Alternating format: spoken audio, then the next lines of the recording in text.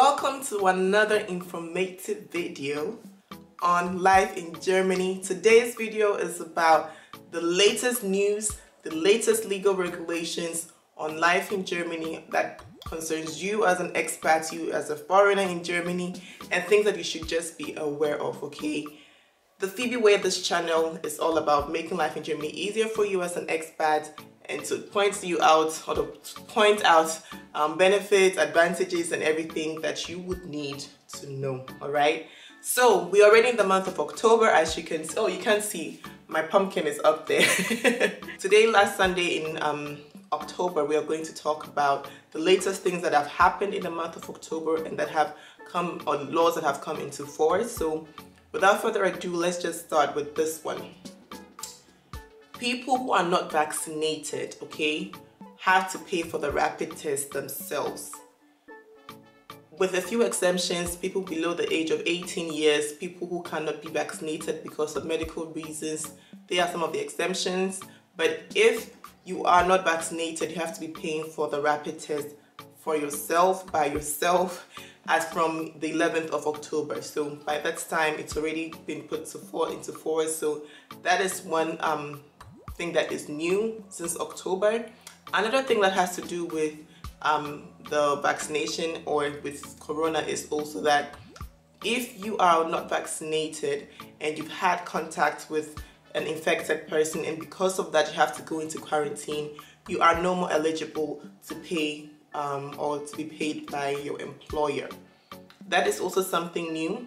But if you yourself have the virus, if you yourself have tested positive, you are still eligible. So eligible to get your sick pay, but you are not more eligible for your sick pay if you are not vaccinated and you had contact with somebody who has contracted the virus. But if you yourself contract the virus, you are still eligible regardless of your vaccination status.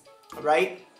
Still talking about people who are sick or sick leave and all of that. So usually if you are sick, you go to the hospital or to the doctor, and then the doctor would give you the Arbeitsunfähigkeitsbescheinigung, those yellow papers or pinkish, depends on what it was.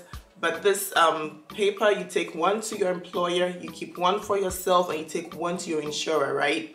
Now, the one that has to be taken to the insurer by yourself, you don't have to do that anymore because your doctor is going to digitally transmit this Arbeitsunfähigkeitsbescheinigung to your insurer directly, so you don't have to do that anymore.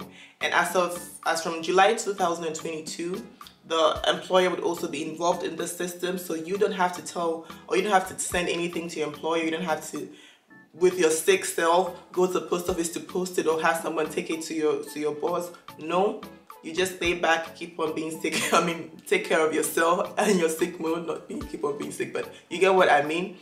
As from July 2022, you don't have to be the one taking them to your employer and to your insurer, but now your Krankenversicherung will be notified or will have the details from your doctor directly, okay? Digitally transmitted, electronic. That is another thing you should know. And now let's get away from the health thing. Now the government is seeking to protect consumers more, especially when it comes to debt collection, so inkasso. So the new inkasso recht, or the inkasso, the debt collection law, it says that if somebody is owing less than up to 50 euros, the inkasso companies cannot charge you more than 18 euros. If the person is owing up to 500 euros, the fees cannot be more than 30 euros, because sometimes the inkasso fees are really close to what you have to pay. And sometimes I feel like they are so eager to step in and all of that, but now you are being more protected. So those fees, those Inkassogebühren or debt collection fees, they have been lowered now. They have been lowered and have been capped by the legislative, or they have been capped by the law. Okay, so that is one thing you should know as well.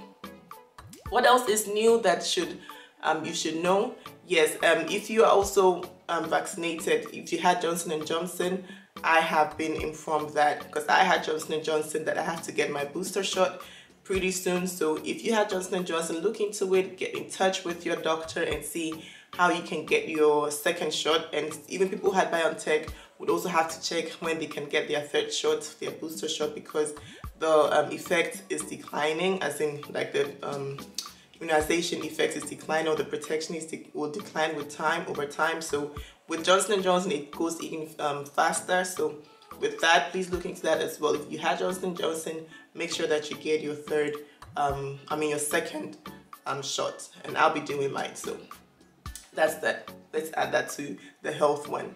And then in the tax collection video, I talked to you guys about the deadline for tax submission. November is almost here, so let's say latest by 2nd November, as latest by the next working days. Actually, by the 31st of October, it was extended to 31st of October. You should have submitted it, and the next working day will be, I think, the 2nd of November. So make sure that your taxes are submitted by that time, your tax declaration or your tax are filed by that time. And if you have a tax advisor who is helping you, then you have time until the 31st of May of next year. Now, another thing is that you should know that October bis Ostern, I'm talking about your winter tires. Have you had them changed yet?